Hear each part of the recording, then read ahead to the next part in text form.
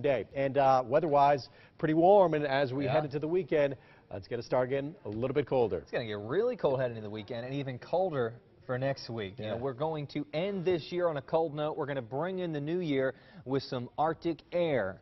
And the transition is already taking place across the area this evening. A little bit of light shower activity to the south and east of Kansas City. Places like Harrisonville, Butler, Clinton, Higginsville, Odessa along Interstate 70. Up to the north and east at Chillicothe, we'll be dealing with some light rain shower activity for this evening. Notice that's well to the south and east of Kansas City. Still can't rule out just a few quick showers here in the metro for this evening up until about midnight. Farther to the west on Interstate 70, if you are heading this way tonight or if you have loved ones coming in from, say, Hays, Kansas, I checked some of the road conditions there in Hays, Kansas to the west on Interstate 70, starting to get snow covered in some areas. The heaviest snow, the accumulating snow, will stay to the west of our entire viewing area overnight. Just find where you have the purple. Follow the purple brick road, I guess. That's the winter weather advisory. We could see several inches of snow tonight and early tomorrow morning. And notice that is north and west of Kansas City. Though Maryville, St. Joe could see a few snowflakes mixing in with very light rain showers tonight and early tomorrow morning. I don't think the accumulations are going to be that significant. For the rest of the evening, 39 degrees, just a few showers. Grab that big coat before you head outdoors. It's going to get colder. 40 degrees current temperature, northerly winds at 8 miles an hour. So the first cold front is through Kansas City. The second big one, the Arctic one, comes in next week. 38 in St. Joe, 39 in Leavenworth. Ahead of the cold front, still hanging on to 55 degrees on a December day in Warrensburg.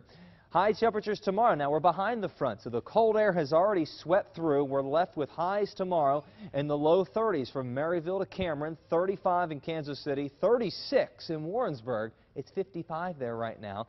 And mid to upper 30s south of Kansas City, Warsaw, possibly making it to 40 degrees. Very light rain showers being picked up by Future Scan right now. This is what the radar will look like throughout tonight up to 10 o'clock. There's the little bit of snow starting to mix into the west of Maryville. Again, accumulations will not be that significant. Starting off tomorrow morning, rain showers south of Kansas City near Sedalia and Clinton. We will have a clearing sky. Tomorrow will start off cloudy. We'll end with some sunshine. That's 5 o'clock tomorrow afternoon. Starting off tomorrow morning, 31 cloudy, but mainly dry here in Kansas City. Lunchtime, 33 degrees. The clouds starting to decrease, and by the end of the day, we'll see some sunshine. You're still going to need that big coat despite the sun, only making it to 35 degrees. The Chiefs game will also be dry, but this one's going to be cold, even in the sunshine. Prepare for conditions in the 30s from kickoff through the fourth quarter. Arriving late Monday, this is the Arctic cold front that'll be coming on through the area. It'll last until at least Thursday. That means morning lows. I think we're going to see single digits out of this one for some. Teens and afternoon highs only in the 20s. Starting off 2015 with some very cold conditions and a lot of wind next Tuesday.